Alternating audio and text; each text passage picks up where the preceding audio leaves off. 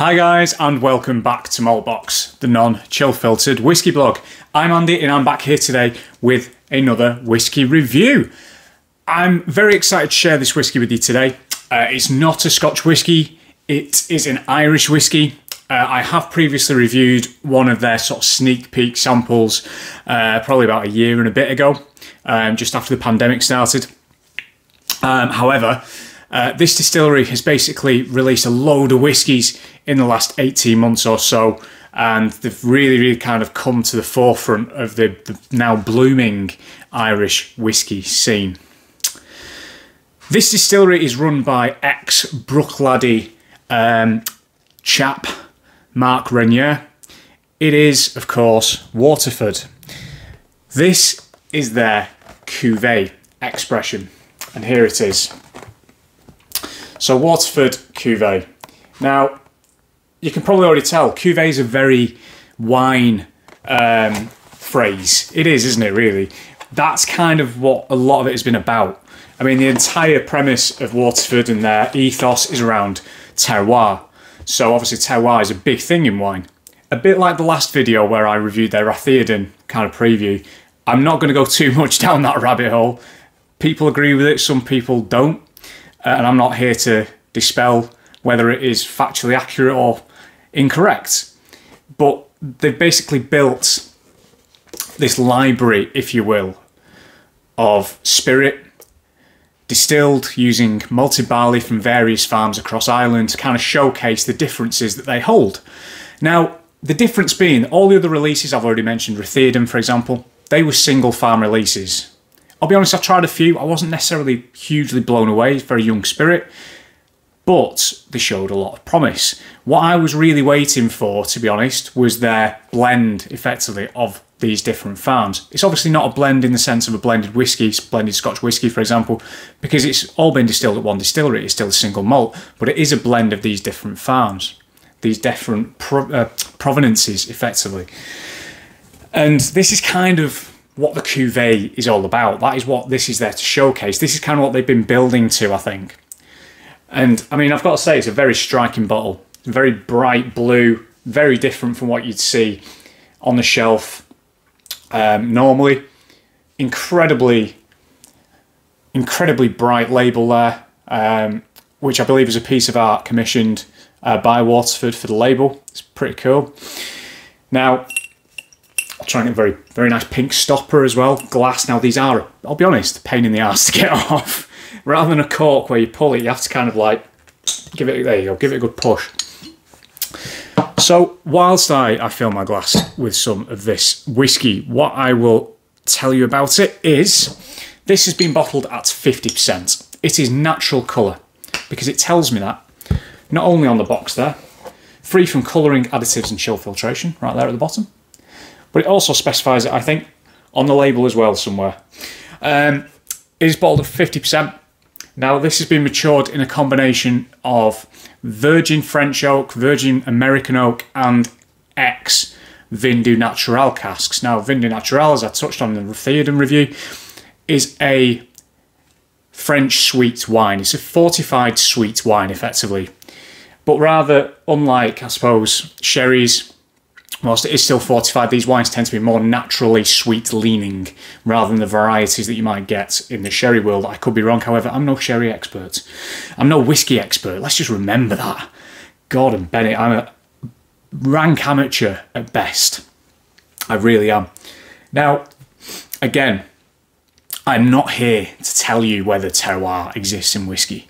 I'm not qualified to talk about that. What I am here to talk about, I'm not qualified to do so either, in fairness, is whether this tastes good, whether it smells nice, whether I enjoy it. I'll be honest, I might as well get it out of the way. One of the reasons that I wanted to review this kind of early doors into this 2022 year that we are now seeing is because I have been enjoying it. On the Raththearn, if you watch the review back, you might note that I made some references to, yeah, it's got promise, but there were some notes in there that kind of overpowered it. Now, I think this is the kind of release, again, that I was waiting for, because you get the differences of the different farms, the different distillates, and that could potentially quell some of those, maybe, for me, from my point of view, unwanted flavours. At the end of the day, you know, a single malt from a distillery such as Glenfiddich, for example, isn't a single cask. It is a blend of different casks from that distillery. So I think one of the things that I'm going to be interested in the next few years is, I'm assuming this is going to be a release that's going to be out there for a few years, is kind of batch consistency, because you've got a fair bit of stock, I think, at Waterford, but I will be interested to see how consistent it can be. Now, again, all around it, the marketing, the branding, very, very fetching, very striking. I do like the bottle, to be fair. It even says all the way on the front there, very, very clearly, barley forward, terroir driven. So they're all about the barley. All the barley used in the distillation of Waterford is Irish barley. They don't use any barley from the UK. They don't use any barley from England, Scotland. They don't buy barley from abroad.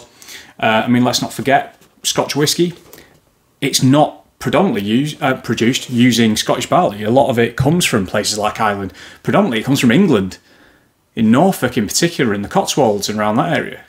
Big bread basket areas, as we call them, the bread basket of England. So back to Ireland. Now, I've already sort of spoken about these guys being involved in what I probably describe as a bit of a renaissance of the Irish whisky scene. I mean, let's not forget, until recently, there were only a handful of distilleries that you could easily count on one hand that were releasing various different products under various different brands. A lot of Irish whisky that you see on the market as well, it's very difficult to kind of ascertain the source of that whisky, which is one of the things that really pees me off about a lot of it, to be fair.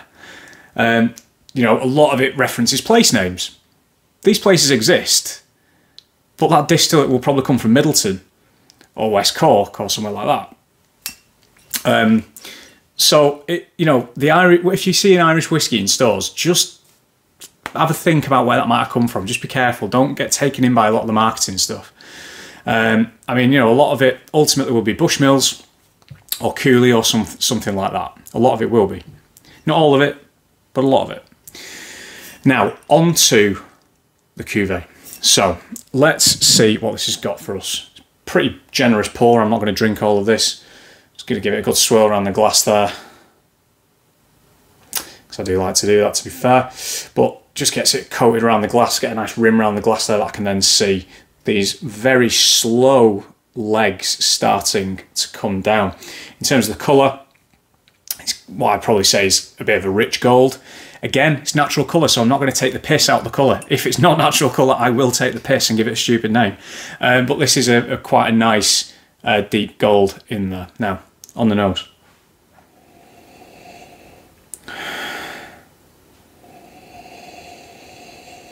Now, one thing that I will say, because this isn't my only bottle of Waterford. If you can see on the shelf there, the other very striking blue bottle, I've also got a bottle of their Gaia 1.1. Organic, which is like an organic release, which again is a blend of different farms. Probably not as many as this. I think it's got 25 in there, or 25 casks at least. The one thing I do notice, it is very barley forward. It is very malty. It's very biscuity. There is that sweet barley in there. I've been sent samples of barley from different distilleries in little bottles, in little sample bottles, when they sent me tasting sets or whatever else, or mates that I have in various distilleries have sent me some. And this is very, very reminiscent of that smell. It is very, very barley-esque, sugared barley. However, it then becomes sweeter. You've got a light toffee caramel. There is a florality to it, which is what I didn't like about the Rothieden. However, it is not a potpourri florality anymore. It's not overly floral, falsely floral. It is blossomy, like orange blossom or something like that. You've got some apple in there, a little bit of the traditional vanilla as well, that I think you find in every whisky on the planet. Not too much though. It's very clean, it's very crisp. It doesn't smell like 50% either, I will say that. It doesn't smell prickly, it does not smell harsh. It's very well rounded. It's a young spirit, guys, let's not forget that. This is not going to be more than 4 years old. It's going to be young. But it does, on the nose, in my opinion, belie its age. Not by necessarily a huge amount. I'm not saying it smells like a 20-year-old or a 30-year-old whiskey, but it is very, very creamy, very soft, Very well put together. Now, just before I move on to the palate, the brass tacks, as always, this cost me around 70 quid, so 69.95. It is a lot of money. That's a lot of money for any whiskey. That's a lot of money for a 15-year-old whiskey. It's even more money for a 4-year-old, 3-year-old whiskey. However, that, I'll be honest, let's face it, that's kind of the going rate for a lot of new distilleries at the moment. I mean, I have no qualms about spending that amount on bimbers, for example, as you can see again up there. Hopefully it might be cut off by the camera. But I do spend that kind of amount because I feel that those drams are worth it. Now, you know, I can see lots of age statements, even 18-year-olds on there that I'll probably not pay this amount for, but I have been intrigued by what these guys have been doing. You know, very passionate distillation team, very knowledgeable distillation team. They've got some really cool equipment in there. For example, they've got a mash filter. They don't have a mash tun as such, a washback, so to speak. They've got a mash filter. Now, the only other distillery that I can think of that's got one, there's two. Inchdarney, which is the new distillery, and Tianinic has one as well, which is a really cool bit of kit. And just going back to it there, as I've been talking, it's opened up even more. I'll be honest, this is a whiskey that does take a little bit of time to open up, which is one of the reasons why I did such a long introduction. However, once it does, I mean, I'm just going back there, and that creaminess vanilla is there as well, but you've got this lovely kind of sherbet note.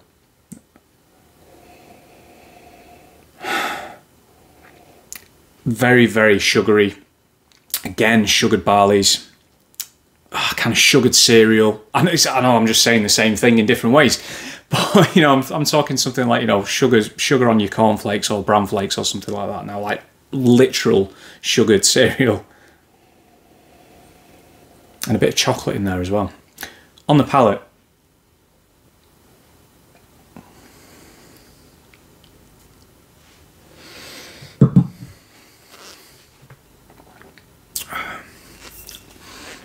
good texture, very drying in the mouth initially, very spicy, lovely nice initial spice, not a pepper hot spice, just a very fruity, sweet spiciness. As things go on, yes, I'm getting more of that caramel from the nose, that toffee. Yes, I'm getting some of that floral note. I'm also getting some lovely honey. We've got maybe some orange zest in there. Green apple, vanilla's back, gingerbread biscuits, homemade gingerbread, the really nice, almost flexible stuff, do you know what I mean, when it's a bit chewy, that kind of gingerbread. And that texture is quite chewy as well, to be fair, so it's quite fitting. Finish is long, it is warming, it is sweet, yes. However, it is tempered by some of those floral notes as well as some of those fruity notes as well. First impressions of this dram, I mean, there's not much out of it, I'll be honest. Hopefully you can see through the very blue bottle that I'm holding in front of my face there. The first time I tried this, I had to wait a good half an hour for it to open up. However, straight out of the bottle, I got those barley notes, I got that kind of cereal leaning, shall we say. However, as there is air being going into that bottle and as there's air in the glass over time, it does become fruitier, it does become sweeter, it does become a little more broad. It's lovely whiskey. It is nice whiskey. I do very, very much enjoy this. I really do. That is the best Waterford that I've had to date. It really is. I am excited to see what they do in terms of their future releases. The Gale was very, very nice as well. That's on the lighter side, but it does share a lot of characteristics with the Cuvée. I mean, the fact it's called the Cuvée, they're all about the terroir focus. I know Malt Rainier has a bit of a wine background as well. There's naturally going to be a bit of a kind of, I don't know how to put it, focus on the wine drinkers, wine drinking market. I mean, I'm a wine drinker. I've got, what you can't see out of shot, I've got about 12 racks of wine over there. I love wine. However, I'm a filthy casual, however, when it comes to wine. I mean, hell, I'm a filthy casual when it comes to whiskey.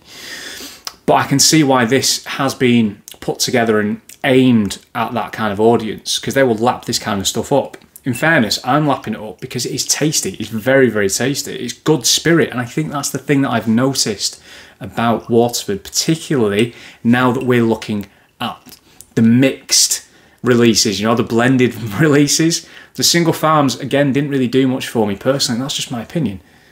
However, the Gaya and the Cuvée, I have very, very much enjoyed. So this is what I've been waiting for. And I am very, very glad that I did pick it up. I'm so happy as well to see so many Irish companies, not just distilleries, doing really, really well from this recent whiskey boom. I mean, even outside of distilleries, let's look at whiskey bonders, for example, which is a proper old school trade. JJ Corey. Fantastic products, really great guys as well, know what they're doing, love their jobs, love the Irish whiskey scene and the community. So overall, I don't regret buying that. I really don't. I'm very, very much enjoying it. It's, I think, a whiskey that is going to develop as more air enters the bottle. However, I'm already liking what it is giving me back from my limited time with it. Let's just say that. And I think one thing I've noticed as well, just before I wrap up, I mean, I've referenced a lot of virgin oak in there, in the cask makeup. It's not overpowering. It's really not. It's very, very well balanced in terms of the casks that have been used. I think some virgin oak whiskies, particularly in younger spirits, can be very, very overpowering, maybe a little bit daunting, maybe a bit too hot, a bit too peppery, a bit too spicy. It's very, very well tempered. I think that sweet wine cask was a very, very good choice, and that, I think, from memory, is kind of their standard cask makeup that they're kind of using for a lot of their releases. So anyway, guys, I'm going to box it off now. Thank you very, very much for watching. Thank you to all you Patreons out there as well. Thanks to everybody that watched the Whiskey of the Year 2021 video. I nearly said year-end video, I suppose it was, wasn't it?